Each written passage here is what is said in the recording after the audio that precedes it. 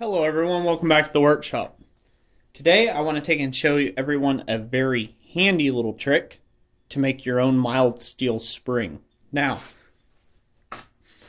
this rod here is a piece of, I believe it is 1/8 inch. I believe so, yep. So this is a piece of 1/8 inch diameter 1018, and this here is an 1.25 inch pipe with a 3/16 slot cut in it.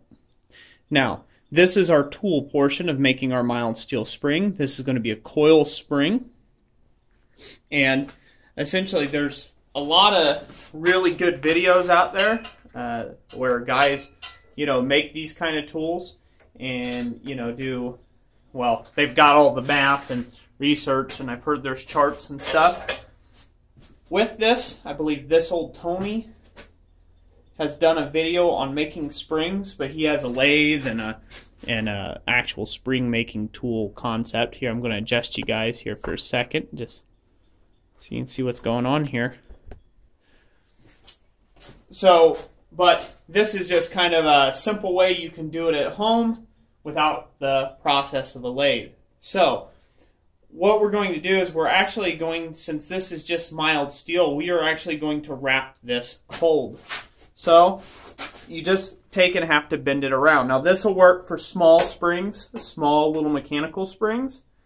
That's what it's mainly good for. And I'll have to, since the camera's in the way, I'll have to keep adjusting this pipe. But essentially you just roll this thing right around. You have to have the notch in it, so this way you can capture the end of the spring. But after you have that portion down, you can just keep rolling this thing right on up. Now I'll roll it all the way back around so I can really get another good wrap on it. Like I said, if the camera wasn't in the way, I would have enough space and clearance that I could just, go to town on this thing. But the trick to it is just make sure your wraps are good and tight. If you're making this tension spring like I am here, if you are making a compression spring, which means the spring compresses, you just make your wraps a little further apart. If you're making an extension spring, you make it where your wraps are tight together. And then, the action is pulled apart, so to speak. So just keep doing this right on around.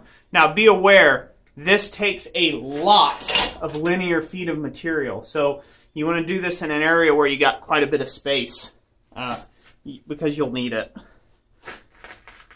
This rod here that I started with was about 4 foot long. And as you can see, I've only got 2 wraps so far. Well, 2.5 wraps. There we go. Just trying to get this where you guys can still see what I'm doing. But yeah, pretty much. You just wrap this around. Keep your wraps nice, consistent, and even. I won't get into all the stuff like, pitch of the wraps and how many wraps and what it does. This is just meant to be a simple explanation of how you can make a mild steel spring. Now, since you're stretching, the purpose behind this, since you're stretching the material cold around this mandrel, what's happening is that grain structure does not want to be transformed, so it's wanting to try to go back to its original state, and then that's what makes this an effective spring. So now we can just wrap it all the way around. It's going to take a little bit of work, but you can see I'm doing it by hand. And I'm just going to try to get about the same amount of material. There we go. And off the die it goes. So now you can take this portion and you can curl it into a hook and you can create an extension spring, heavy duty, or you can actually put it in somewhere. You can use it for like mouse traps or, heavier duty traps of some sort, because it does spring quite a bit. Can't really show it on camera the greatest there. The other thing you can do with this is you can actually cut this off and you can finish out the end just straight for a compression. Sorry, tongue-tied. For a compression spring, you can just cut this off right back in here and then just grind that flat on both sides, and you've got a compression spring then that way. And you know, this is a great tool and method for anybody who is doing fabrication work of any sort. Maybe for power hammers, maybe hard to find springs, things like that, if you can't get them locally or they cost too much to ship you from Amazon. So be looking out for this process in future power hammer builds and tooling builds, because you know, this is a very handy way of making a spring. As far as longevity, you know, I don't know yet. I haven't really went through the testing of it, but you know, this right here, the coiling of all these coils and it taking tension across the whole entire bar, I doubt it will break or find brittleness even in my lifetime. But that's just my thinking anyhow. So anyways, that's how you do it. You can just have a simple piece of pipe to the inside diameter that you want your spring to be.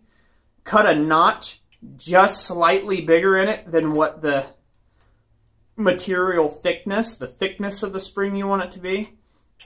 And then calculate how many wraps you need to take and go around. And I believe the math on that is you take the diameter of the pipe plus the thickness of your material, and you times that by pi. And then that gives you roughly how much material you need to make one wrap. Then you take that and you just times it by the number of wraps you want in the piece. So, you know, if you can figure that out. Figure out how many wraps it's going to take to the inch. Just do some simple math there, guys, and you guys can go from there. So anyways, thank you all for watching this video. Hopefully you enjoyed it. If you did, give it a big thumbs up. If you didn't, give it that thumbs down. Either way, I greatly appreciate the feedback. God bless you all, and we'll catch you on the next one.